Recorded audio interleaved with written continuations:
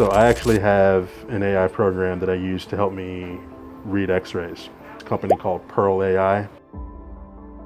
Your x-rays you take, intraoral x-rays you take on patients, actually uploads to the system, and it can help you diagnose, find stuff you miss, where your x-rays you take, intraoral x-rays you take on patients, actually uploads to the system, and it can help you diagnose, find stuff you miss, find cavities for you, help you diagnose periodontal disease, root canals, pulpal involvement, abscessed teeth.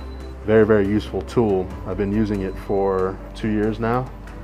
I actually met the owner of the company. I went and signed on with that program the same day. AI is going to be a really useful tool in dentistry.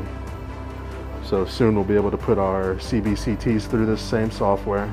And where I do think it's going, Sirona did release their new Prime Scan. It's wireless and uploads to the cloud. So we do a lot of digital dentistry here, but soon when those scans scan directly to the cloud, I do think that AI will design your restorations for you and send it back to your own machines to mill here. So it kind of takes out having this stuff in office.